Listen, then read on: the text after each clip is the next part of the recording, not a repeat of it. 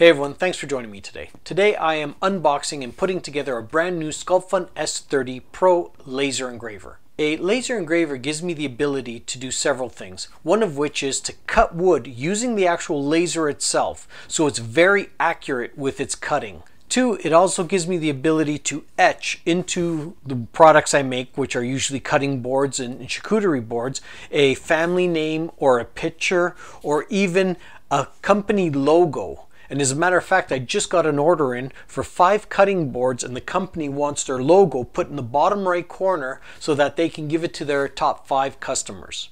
So let's get this thing open, let's put it together, and let's start making some money.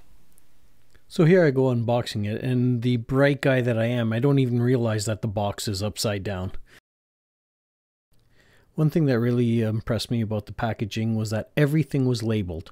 All the screws came in bags and it said, step 1, step 2, step 3. All the rails said front, back, left, right.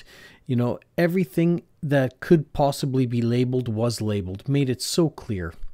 And this part here, that's where the actual laser sits on and goes left to right. And that piece there is completely assembled, even the belt inside of it, which makes putting together the Sculpfun so easy. And there you have it. Our Sculpfun S30 is assembled and ready for its first burn.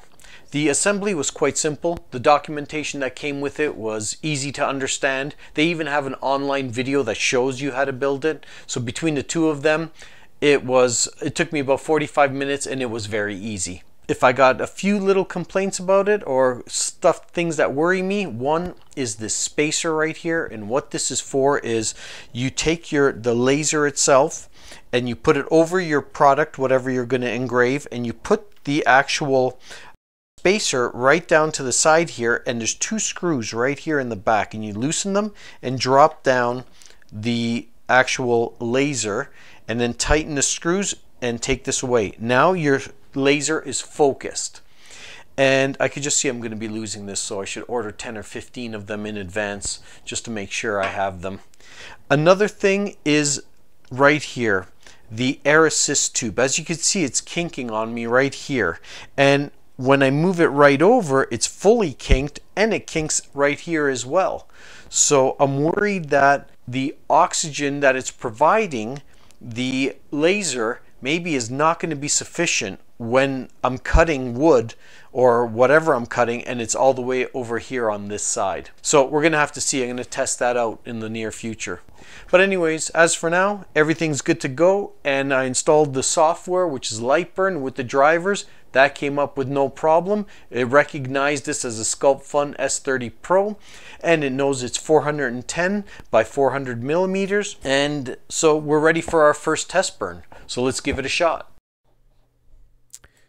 So what I'm doing here is I'm marking the area so that I know where the laser is actually going to put the image. And as you can see, I've taped down the wood just to make sure that it doesn't move, and to ensure if I wanted to do maybe a second pass or cut it out later, that it remains in the same spot and I don't have to worry about trying to get the actual laser and the wood in the exact same spot, so that this way it does a perfect cut left to right and the image is centered. So that's something that many people recommend. And this actually takes about 7 minutes to do this picture of a deer. And I'm speeding it up, of course, for you because I don't think you'd want to sit here for 7 minutes watching it. One thing to know about these laser diodes or any type of laser is you really shouldn't look at the light. So as I'm standing behind it, I actually have a pair of glasses that were provided in the package that protect my eyes. But even with those on, I wasn't looking at it. It's not worth taking that chance and losing my eyesight or doing some damage to it. Hey, if you guys like these videos, I'd really appreciate you help me out, give me a thumbs up, maybe even hit that subscribe button. I'll be doing a lot of videos in the future. So there you have it, our first burn with our Sculpfun S30 Pro.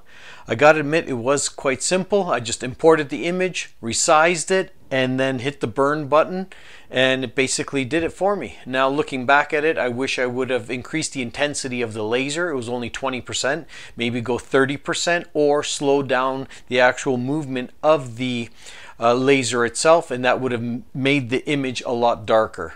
Nonetheless, it's the first one, it's a success, I'm taking it. Thanks for sticking around with me today, and I hope to see you in future videos.